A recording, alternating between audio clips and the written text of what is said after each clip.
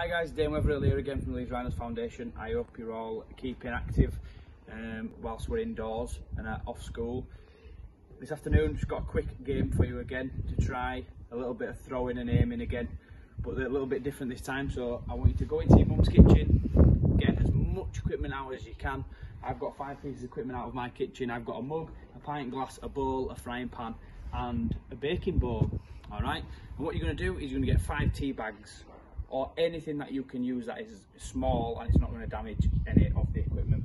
Alright, so you and your partner, you're going to have 5 tea bags and you're going to have a race to see how long it takes you to get a tea bag in each of the pieces of equipment. Alright, so your partner's going to time you, you're going to set off, you can throw it however you want, you can throw it underarm, you can throw it overarm, you can throw it however you want. Alright, and you're going to go down the line, you're going to throw as many as you can, get them in. If you don't get them in, you leave the ones that are in already, you go collect the ones that you haven't got in, back to the start as fast as you can and set off again.